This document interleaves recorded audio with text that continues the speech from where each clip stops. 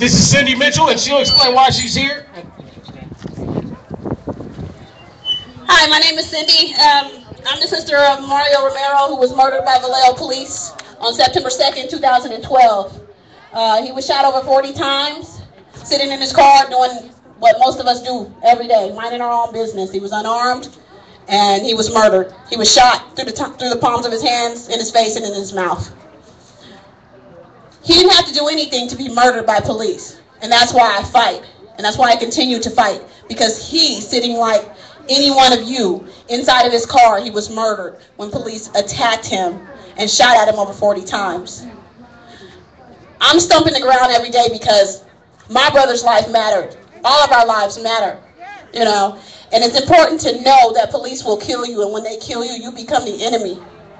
My brother was murdered, and he was crucified. He was shot through the palms of his hands, and his body was stolen from the crime scene, and his body was held for over 30 days, okay? So not only do you have to worry about loss and having your loved one's life stolen, you have their body stolen, you're robbed of your right to grieve, you know, and police issued training weapon was planted inside of my brother's car because he was unarmed.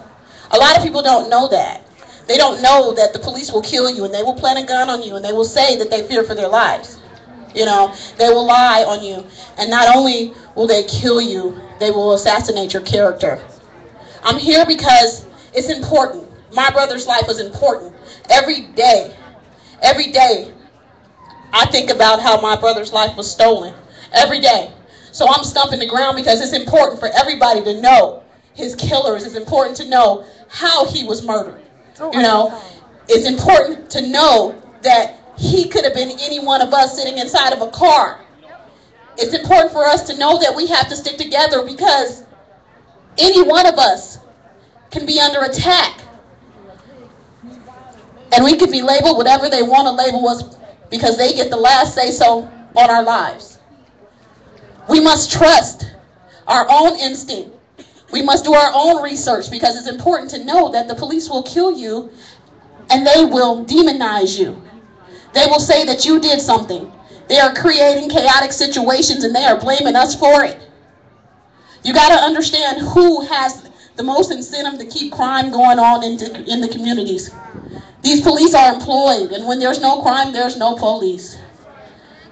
So they have a vested interest to keep crime rates up. I'm out here fighting for not just me, not just for my brother, but for each and every one of you because your lives matter, all lives matter, Black lives matter. It's important to know that Black lives matter. It's important to stand up. It's important to fight for justice. It's important to say, stop this. We are not taking this shit anymore. We are tired of the injustice. We are tired. We are tired of stumping these damn grounds, demanding justice, demanding equality that we should already have. We are fed up. I thank you guys for taking the time to listen to me because I'm out here and I'm not going anywhere. Thank you guys. A quick piece of information, because she touched upon something that reminded me. When the police force in New York went on strike, the crime rates went down. Realize that. When 5,000 police officers stopped doing their job, people would expect more crime to happen. It was the opposite. They perpetuated crime. They're not here. They're not mentors. They're not counselors. They're not here to help you. They're here to arrest you. They're here to suppress you, oppress you, and control you. They're here to make sure that you do not rebel against the status quo or the corporations that control it. Real quick, Carrie and Dion are going to come up. These are more people who have lost loved ones to police terror. And then we'll talk about their... Thank you. Hi, my name is Dion Smith Down. I'm the mother of James Rivera, who was murdered in Stockton, California. And I've been traveling coast to coast, west. And to make an awareness that my 16-year-old was shot 48 times with AR-15 inside of a garage. I came out here. I normally bring my autopsy pictures when I came. But I know the fight is not really focused on my son right now. We want to fight for this young lady who was shot down in this city. And I want people to know that we need y'all to stay on this battlefield because it's happening every second. You know, every time you turn around, if it's not in Stockton, it's not in Oakland or Sacramento, it's somewhere. And we need to start coming together. We need to start raising money, sending families and friends to go and support other city, because a lot of families can't afford to travel. Can't afford to tell their story. I've been fighting 5 years now trying to get justice for my son. I have not received anything from my son. And it's going to be 5 years in July 22nd. I have heard anything about my son. So I've been coming to Oakland. I've been coming everywhere to get to support, to shut my city down, to let them know that I'm not going nowhere, and be familiar with this face. Now, they shot my son. It's called a pit maneuver. They knocked him into a mailbox, knocked him into 2 mailboxes, knocking him into 2 car garage. When they opened fire, 48 rounds, 18 injured his body. You know, and no one should have to die like that. You know what I mean? Then they said the reason they shot him, that the van looked like it was backing up. We know that's a damn lie, because how could you back up if you had a wreck that went into 2 garages? So we're not gonna let them tell me anything. I was just like every other mother. I'm nervous right now, because every time I come, we see families hurting. You know what I mean? And they don't know what to do, because I was in that same position 5 years. So I understand the family. I understand how it is to always hear another victim have been murdered, and they use that same shit, justified. I am tired of hearing that word justified. That's giving the green light for the next city to kill, or the next police to kill. So I'm going to let my husband finish talking, and thank y'all.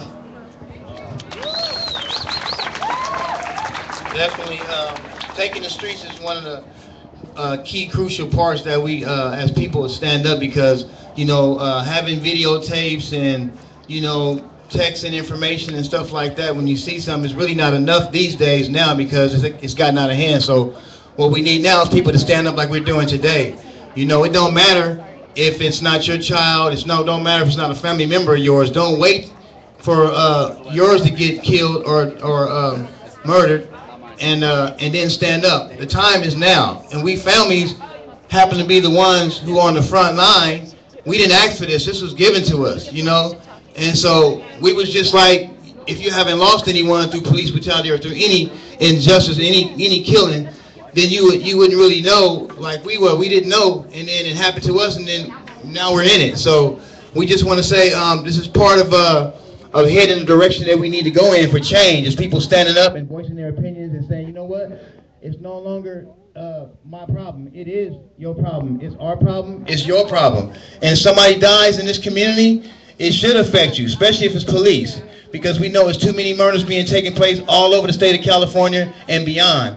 We stand with many families all over the California. We just got back from Atlanta, where we did a national conference, 2015, where we implemented the hashtag shutdown A14, and you can get involved in your city and put this out there. Go online and look that up and share it, because that's the next time you'll be able to really stand. So you got time to plan from here to April 14th and shut it down. It's business as usual. No work, no school, no nothing, no shopping, none of that. And if we want to make an impact, if we want them to hear us, these are things that we have to do. So as people who are fighting, and people who have not lost loved ones, you can still be out there. You don't have to be on the front line, but you can also be on any social media that you choose and share the information. You know, some people can't get out there because of their job and things of that nature, but just push the information, you know, and we appreciate it, and much respect and love, and our condolences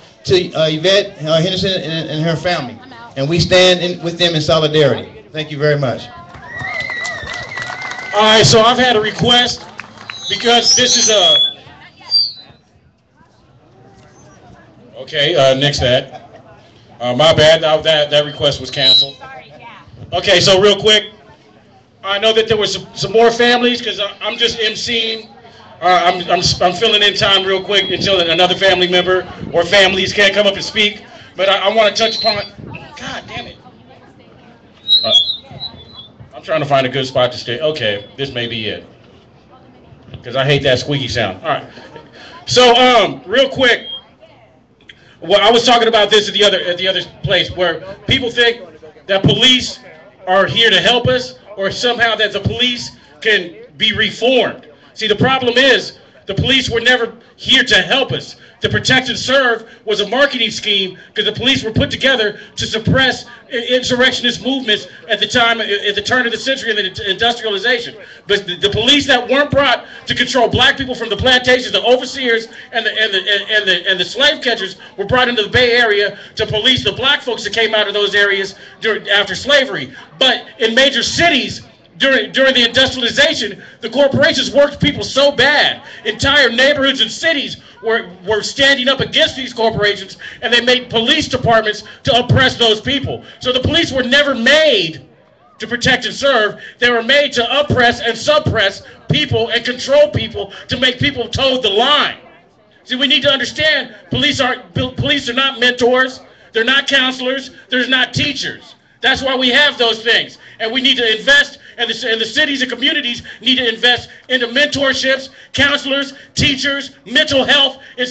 There's more people killed because they're mentally ill for the simple fact they're aggressive, black, and mentally ill. Those people are killed. So, real quick.